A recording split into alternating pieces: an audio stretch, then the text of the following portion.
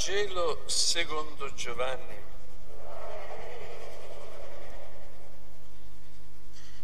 Venne un uomo mandato da Dio, il suo nome era Giovanni. Egli venne come testimone per dare testimonianza alla luce, perché tutti credessero per mezzo di lui. Non era lui la luce, ma doveva dare testimonianza alla luce. Questa è la testimonianza di Giovanni quando i giudei gli inviarono da Gerusalemme sacerdoti e leviti a interrogarlo. Tu chi sei?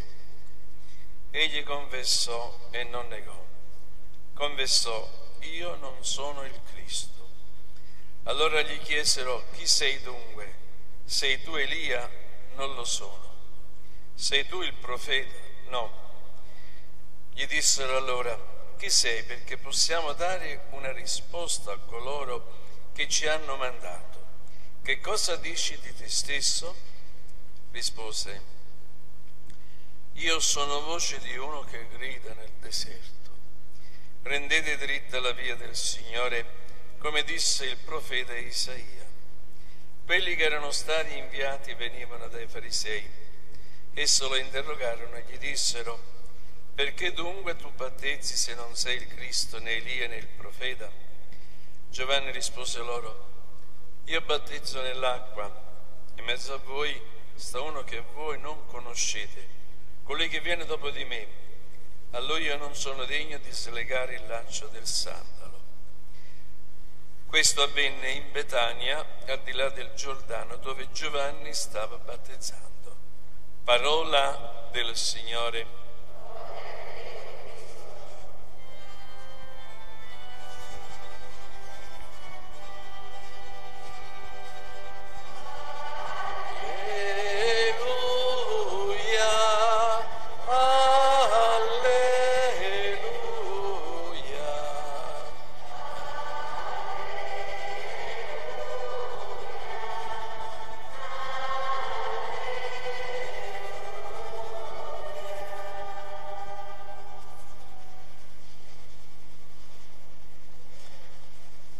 Avete sicuramente notato come il sacerdote oggi presiede con un abito di colore un poco insolito.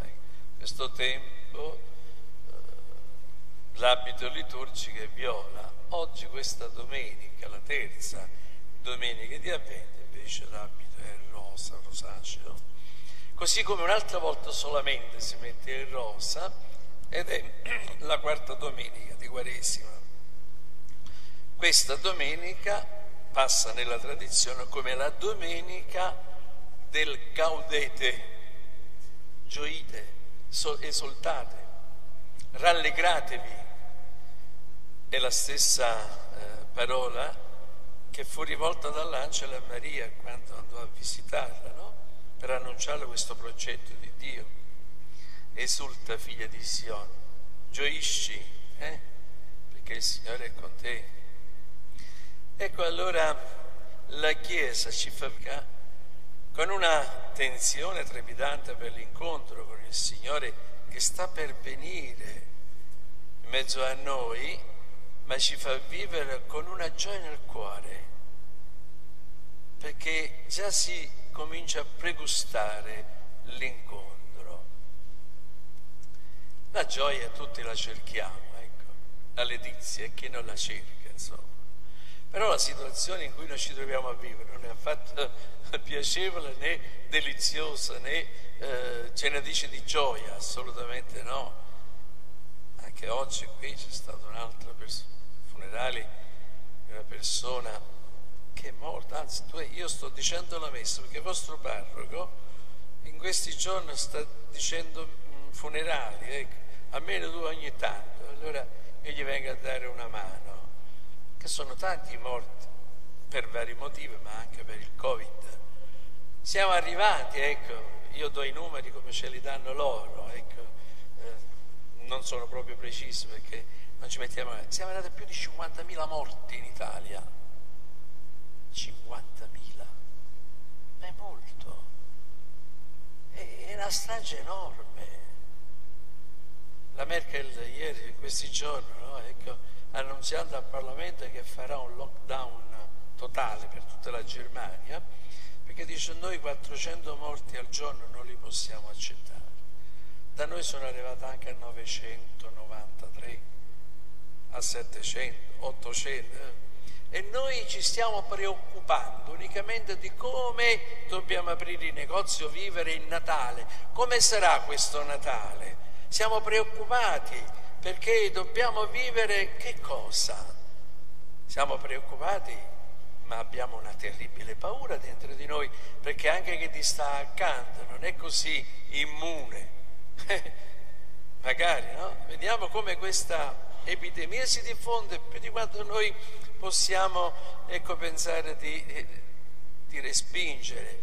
Anzi, io vi invito ad essere accolti, non abbassiamo la guardia, perché l'epidemia è ancora molto diffusa, ma è una situazione terribilmente drammatica. Ho ascoltato alcuni che hanno vissuto questa esperienza, ma di una desolazione unica.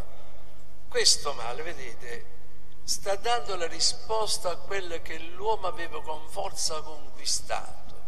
Avete mai sentito parlare anche al Parlamento europeo di autonomia? No, questa autonomia significa se stesso, pensare a se stesso, autos, fare da se stesso, no? Senza relazione e rapporti con gli altri. E ci sta facendo vivere quello che è lo smarrimento totale di fronte a questo essere solo se stessi, essere da soli, vivere la drammaticità di questo momento. Ora, di fronte a questo fatto oggettivo, com'è questa parola di Dio viene pronunziata perché noi possiamo renderla vera? La parola di cerca persone in cui incarnarsi, il Verbo si è fatto carne, cerca dove realizzarsi, ma è una parola ricca di speranza. Ma vedete quanto è bella questa parola di oggi, di questa domenica. Fratelli, dice San Paolo ai Tessalonicesi, siate sempre lieti,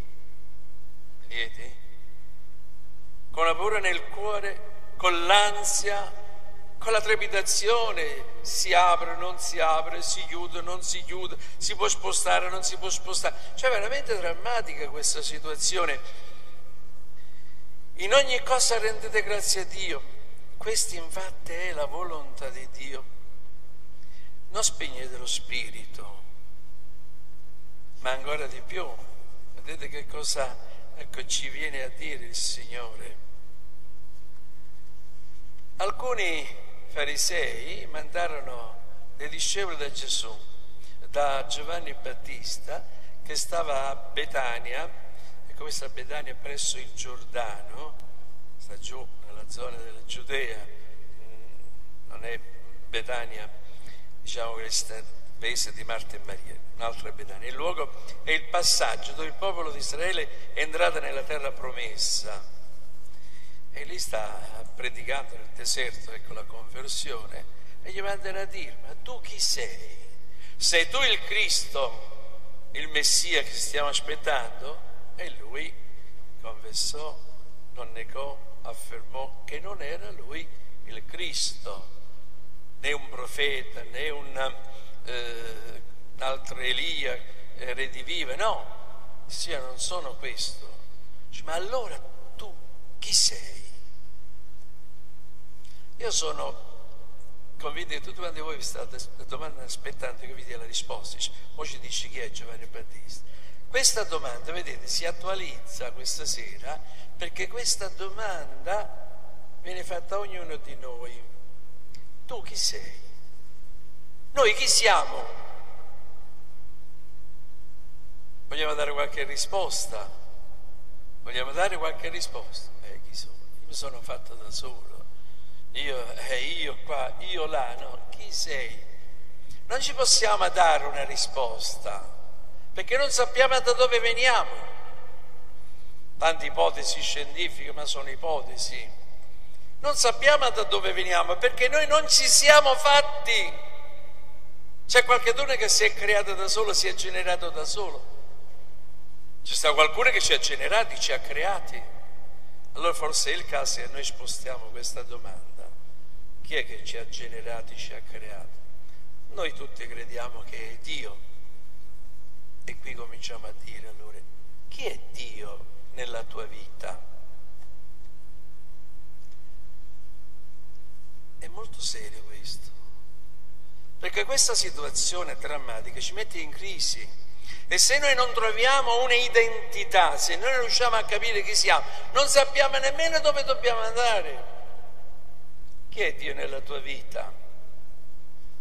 Vogliamo inventare qualcosa? No, andiamo dove si parla di Dio. Andiamo da colui che ci ha rivelato Dio. Giovanni lo dice nel prologo, no? Il verbo, la parola, la rivelazione. Egenedosarx, è diventata carne. Gesù Cristo, che è la rivelazione di Dio, è diventato carne nella nostra vita, nella nostra storia. E sapete Gesù Cristo che cosa ci ha rivelato? Lo sapete? Lo sapete che ci ha rivelato? Ci ha rivelato che noi abbiamo un Padre, che quello che noi chiamiamo Dio, l'essere perfettissima creatore, Signore, che tutte le dottrine di questo mondo che abbiamo fatto, la dottrina, vi ricordate? Noi andavamo a fare la dottrina, adesso non si va più perché non si può uscire. Abbiamo fatto tutte queste dottrine, no? Ci siamo indottrinati di idee senza mai incontrare questa persona che si chiama Gesù.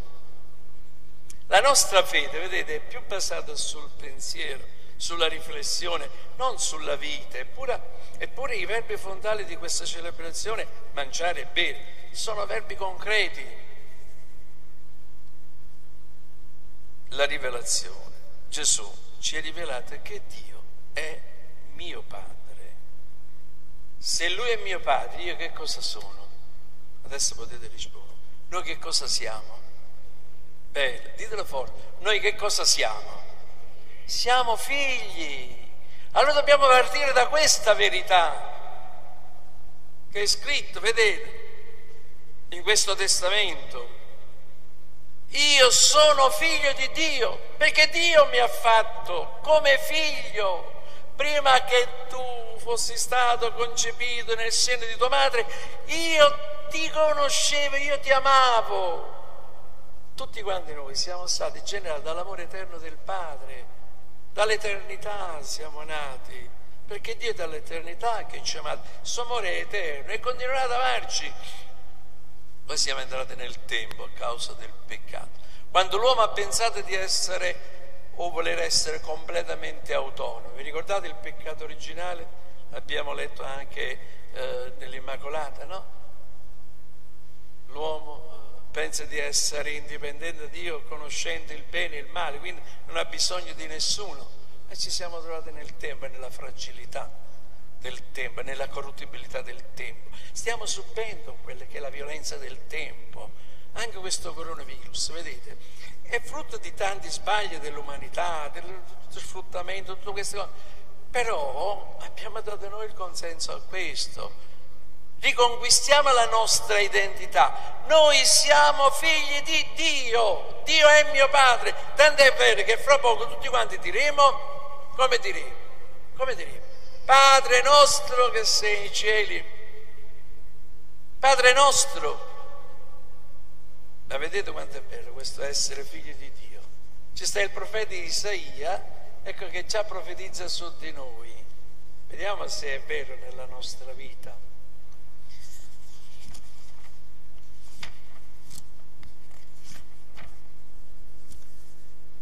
Lo Spirito del Signore Dio è su di me.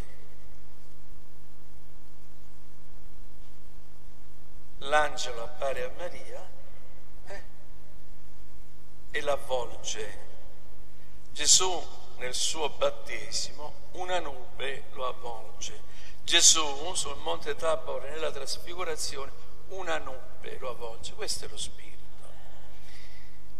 Gli chiedono a Gesù, quelli che sono a Giovanni, quelli che sono andati, dice, tu chi sei? Allora se non sei profeta, perché tu fai il battesimo? Che battezzi queste persone? Se non sei profeta, non sei Elia, non sei il Messia. Come ha risposto Giovanni? abbiamo detto già domenica scorsa. Come ha risposto? Io vi battezzo con l'acqua. Queste cose le sapete, vedete? Ma viene uno che è più forte di me, che sta in mezzo a voi e vi battezzerà nello Spirito. Allora questa parola di Isaia, no, traduce questa immagine. Lo Spirito del Signore è sopra di me, mi ha avvolto. La parola battesimo, battezzare, il vero significato che noi battezzare, vabbè, fare il battesimo. La parola battezzare significa immersione, immergere. Giovanni li immergeva nell'acqua, anche noi usiamo come simbolo l'acqua, ma noi tutti siamo stati immersi nello Spirito Santo. E quando dico Spirito Santo, voi pensate all'amore di Dio Padre. L'amore è la relazione che si costruisce tra due persone. Il papà ama il figlio. Questo amore è lo Spirito Santo. Noi siamo stati immersi nell'amore del Padre. Lo Spirito Santo è su di noi, è su di me, perché il Signore mi ha consacrato con l'unzione. Voi siete stati consacrati, sì o no? Con l'unzione. Avete ricevuto l'unzione crismale, sì o no? L'avete ricevuto nel battesimo, l'avete ricevuto nella crisi, io l'ho ricevuto anche come sacerdote. Siamo stati consacrati. Consacrati, unti, significa Christos, è detto in greco. Siamo il Messia, noi siamo coloro i quali annunciano come Gesù è il Messia per noi, annunciate che Dio è Padre, così noi possiamo annunciare questa verità in questa particolare situazione di una crisi fortemente drammatica. Noi possiamo entrare anche nella letizia, nella gioia, perché abbiamo questa verità, vedete? Noi siamo figli di Dio, consacrati e mandati per portare un lieto annuncio ai miseri.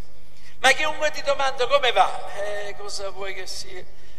Non c'è male, non c'è un annuncio meraviglioso, gioioso, che porta, ecco, agli affaticati, agli persone stanche, avvilite, ammalate, porta un annuncio. La nostra profezia, il nostro essere Chiesa, vedete, ci siamo preoccupati della struttura, ci siamo preoccupati di fare dottrine cristiane, di fare catechismi, ma non ci siamo preoccupati di evangelizzare, di portare l'annuncio di Gesù Cristo. Perciò tutte queste cose stanno anche crollando e viene fuori la nuova Chiesa, il volto nuovo della Chiesa, quelle persone che come voi hanno sfidato il rischio di essere infettati, sono usciti dalla propria casa e sono venuti qui per rivedere, per riascoltare una profezia, il profeta Isaia, per ascoltare una parola che mi identifica in questo momento particolare. Io sono figlio di Dio, è veramente mio Padre, che mi manda, ecco, mi dà questa consacrazione a non pensare solo a me stesso. Questa sorta di individualismo esasperato, ecco, ha fatto scoppiare la società. Tutto, ecco, il razionalismo, il modernismo, dove l'uomo era la ragione al centro di tutto, vedete che è scoppiato. Ciò stiamo in un cambiamento radicale, dove rivediamo le nostre relazioni, i nostri rapporti. I nostri rapporti, anche tra genitori e figli, tra fratelli e sorelle, sono solo di ordine economico. Dio ci ama, la relazione che ha per noi come papà e noi come figli, no? È basato sull'amore, che è un amore gratuito. Ci ha amato in un modo senza pretendere niente da noi, una sorta anche di paganesimo che abbiamo accettato, culturando il Vangelo nella nostra esperienza. E dice: se io faccio l'offerta più consistente, il Signore mi viene incontro di più. Se io faccio tante preghiere più belle, il Signore mi fa le grazie. Attenzione, se non ristabiliamo questa identità, non sappiamo chi siamo, non sappiamo chi è Dio, perché non conosciamo la parola, non possiamo vivere nella serenità e nella gioia, anche di fronte a quella che è la drammaticità del momento. Cercheremo di vedere come andare a fare lo shopping in questo tempo, anziché pensare seriamente alla nostra vita, che cosa è veramente essenziale, è vitale per la nostra esistenza. Siamo presi, ecco, da questa corsa furiosa che meno male si sta bloccando. Vedete, io sto assistendo a certe situazioni che sembravano inamovibili, non si potevano cambiare in nessun modo, crollano tranquillamente. Si cambierà, perché veramente, ecco, dobbiamo ristabilire questa relazione, io dico, fondale del nostro esistere. Io sono nel mondo per una volontà di un Padre che è Dio e che mi affida una missione, mi affida a noi qui. Voi state qui, vedete, questa parola è vera per voi, se il vostro orecchio è aperto. Se è chiuso, state tranquilli che non è per voi. È una rivelazione che il Signore fa, che ci consegna. Allora capiamo la bellezza della nostra vita che nasce dal battesimo. Che bello, no? Oggi si benedicono anche i bambinelli, le statuhe, dopo alla fine della messa lo facciamo, no? E il Papa dice una cosa molto bella: guardate questi bambinelli, no? Sorridono, è il sorriso di Dio, è l'amore di Dio nei nostri confronti, perché ci vuole bene. E allora di fronte a quella che è la situazione non possiamo vivere nella paura. Noi non dobbiamo essere accorti, ma non vivere nella paura, perché siamo figli di Dio, e se Dio è mio Padre, ogni situazione si appiana, no? Come dice Giovanni, io non sono il Cristo. Allora chi sei? Voce di uno che grida nel deserto. Ecco, allora capiamo, no? La differenza tra il verbo e la parola, che è Gesù, e ci rivela il mistero, e la voce che è lo strumento. Vedete come io sto gridando per farmi capire, perché c'è il microfono, se no ogni lucazzo, no? C'è questo. Giovanni dice: io sono uno strumento perché possa preparare il cuore degli uomini ad accogliere. Questa è l'unica cosa che dobbiamo fare. La vita cristiana non è fondata sui miracoli, si fa il Signore, dobbiamo strafare tante, no, nasce da qui, nasce da una accoglienza. Maria, eccomi, sono disponibile, sono la serva. Provate a chiedere la disponibilità alle persone oggi.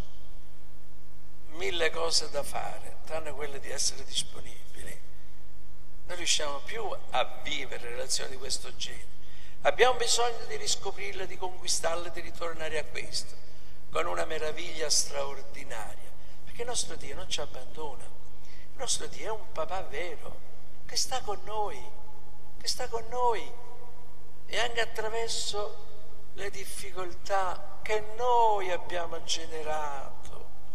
Questa situazione l'abbiamo procurata noi, come tante persone che conosciamo, familiari, sono morte di tumore. Abbiamo generato noi questo squilibrio. Dico noi per dire tutti, non dico tu e tu, ma pure io. Quando abbiamo acquisito una mentalità che è quella del mondo, quella dell'economia, quella del benessere, una mentalità che ci porta solamente al profitto. Abbiamo bisogno, ecco, di avere una mentalità che viene dallo Spirito Santo. Vi ricordate Gesù come disse a Pietro: non vattene da me, Satana, tu non ragioni secondo Dio ma secondo il mondo. Noi abbiamo questa mentalità e l'abbiamo ricevuta. Chi di noi va a pensare al suo battesimo, quando veramente, ecco, siamo stati innestati in Gesù Cristo, abbiamo ricevuto il titolo di figli. Ci hanno scritto pure nei registri, no? Dove sta scritto qui? Sono 2 testamenti, noi teniamo, perciò abbiamo in eredità la vita eterna. L'altro Signore che chiese cosa deve fare per avere la vita eterna, e Gesù cosa gli disse? Credete, ne capite niente. E lui osservava tutte le regole, no? Per essere eredi, per ereditare, bisogna essere Chi è che fa le eredi? I figli, bisogna essere figli.